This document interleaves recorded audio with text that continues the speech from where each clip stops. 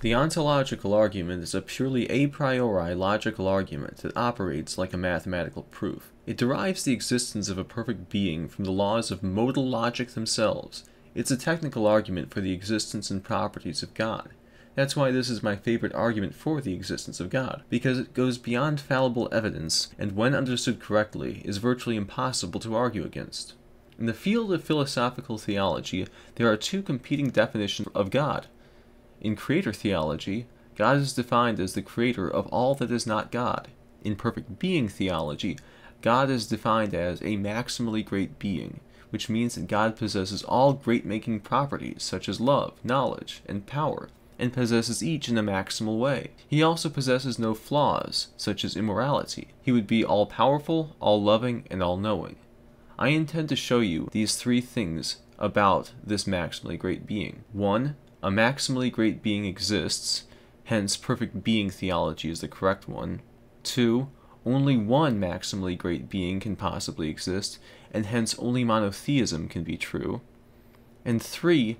A maximally great being must be multi-personal. In other words, the Unitarian or one-person idea of God found in Rabbinic Judaism and Islam is false, and therefore the being must exist in two or more persons. Let's start by defining things before we get into the argument. First up, possible world. A possible world is basically a hypothetical situation. Calling it a possible world is not to say that such a world actually exists. It's just a description of what reality might be. A way for philosophers to see what ideas are coherent and what ideas are not. If something is possible, then we say it exists in some possible world. In metaphysics, the term possible has a different meaning than in epistemology. In epistemology, you could look at a difficult math problem and say, it's possible there's a solution for it, and it's possible there isn't. Which is like saying, for all I know, there is a solution to this problem. In metaphysics, something is possible only if it is logically coherent. For example, my wearing a red shirt is possible, but the existence of square circles is not metaphysically possible. And in the realm of math problems, a problem either has a solution in all possible worlds or it doesn't. If something is possible, it exists in a possible world. Rolling a 6 on a die is one example. If something is necessary, it exists in all possible worlds. The laws of mathematics are examples of this. If something is contingent, it exists in some possible worlds but not in others. If something is impossible, then it exists in no possible worlds. A square circle would be an example of this. Next up, entailment. To entail means to imply necessarily. For example, shape entails size. Necessarily, if something has a shape, it has a size. After that, great-making properties. A great-making property is a property that it is better to have than to lack. A lesser-making property is a property that it is better to lack than to have. A neutral property is one that is neither.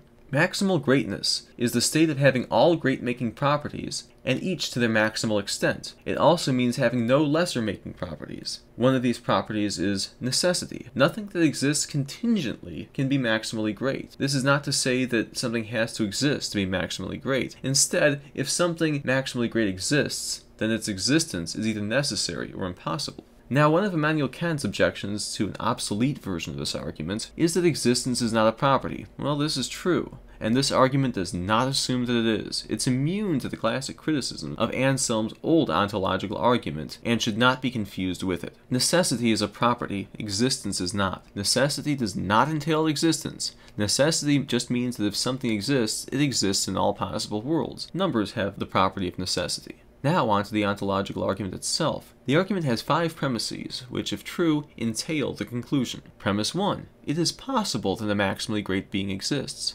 Premise 2. If it is possible that a maximally great being exists, then a maximally great being exists in some possible world. Premise 3. If a maximally great being exists in some possible world, then a maximally great being exists in all possible worlds. Premise 4. If a maximally great being exists in all possible worlds, then a maximally great being exists in the actual world. Premise 5. If a maximally great being exists in the actual world, then a maximally great being exists. So the conclusion is, a maximally great being exists in the actual world. Premises 2 through 5 are pretty uncontroversial in academia. They are just restatements of the laws of modal logic accepted by theist and atheist philosophers alike. The controversy is in premise 1. Is it possible, in the metaphysical sense, that a maximally great being exists? I think that on the face of it, we have good reason to believe that this is true. As long as the concept of a maximally great being is coherent, then premise 1 is true. A school of philosophy called natural atheology has attempted to build arguments against the coherence of a maximally great being, but this project has been all but abandoned. Richard Swinburne explains why in his book called The Coherence of Theism. But I think we can advance an argument in favor of premise 1 that will make it airtight. It was developed by Robert Madel and is called the modal perfection argument. Here's how this modal perfection argument works. 1. If a property is a great-making property, its negation is a lesser-making property. Makes sense. If it's better to have a property, it's worse to lack it. 2. Great-making properties do not entail lesser-making properties. I mean, how could a property be a great-making property if it entailed all sorts of flaws? And premise 3, maximal greatness is a great-making property. After all, having all other great-making properties, is it not better to have the greatest, I believe, of all the great-making properties? And the conclusion is, hence maximal greatness cannot entail its negation of non-maximal greatness.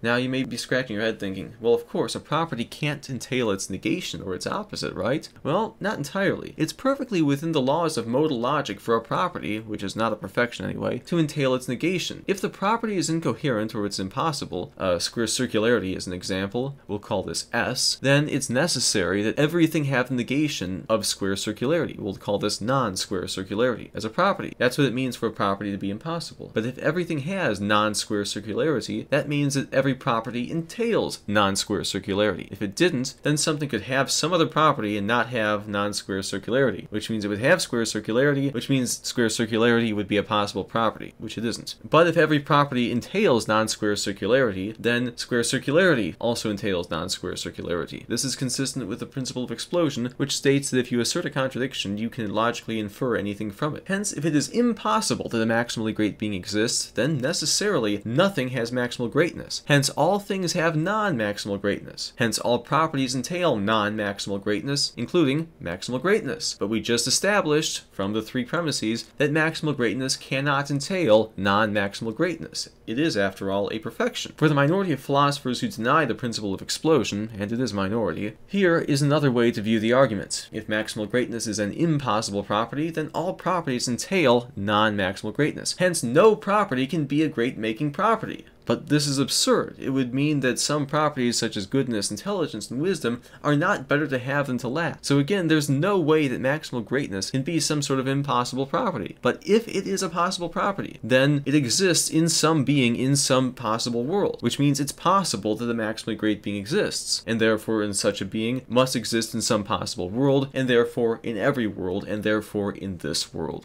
And since some of these properties, such as omnipotence, omniscience, and moral perfection, entail personality, it also follows that this maximally great being must be personal. But that's just the definition of a personal God, hence perfect being theology is correct. Let's go through a few common objections to this. The first is Dawkins' own delusional objection. In The God Delusion, Richard Dawkins attempts to use this argument to disprove the existence of God. He says that if God is the greatest possible being, then wouldn't it be greater for God to not exist and still bring the universe into being? But far from undermining the ontological argument, it shows the coherence of this argument. To answer Dawkins, would it be greater? Maybe. Is it possible for a being to not exist and bring the universe into existence? No, for in what possible world does a non-existent being exist? That's just incoherent. What about a maximally great pizza or a maximally great bird? The problem with positing anything physical is that physical things are dependent on space for their existence. They exist within space. And we know from modern cosmology that space once existed as a singularity, an infinitesimal point of infinite curvature. And no bird or pizza or anything physical could exist in such a state, being a bird or pizza or anything physical. So the idea of a necessary existing physical thing is undercut. But how do we know that only one maximally great being exists?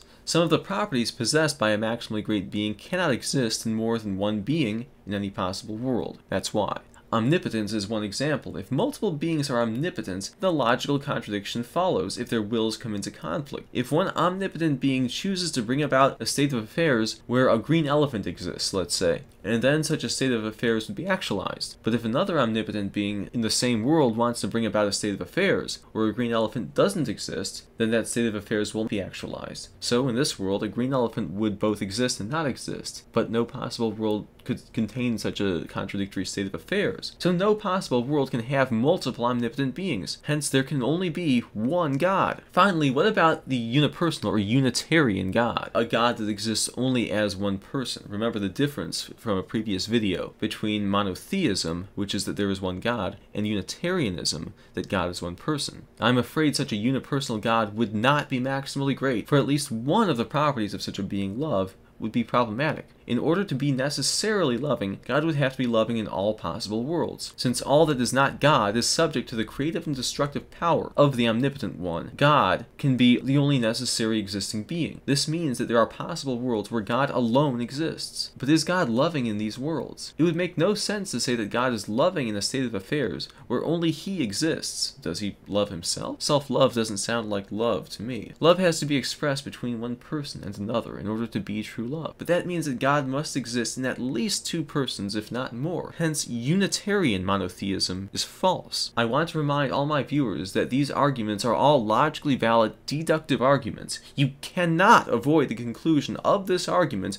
without denying at least one of the premises. And in order to justify the denial of one of these premises, you have to show that the negation of the premise is more plausible than the premise itself. But I think to any fair-minded individual, all the premises presented are pretty obviously true. And with this sequence, we have a logical proof of the existence of a multi-personal God. The triune God of Scripture lives, and atheism is toast.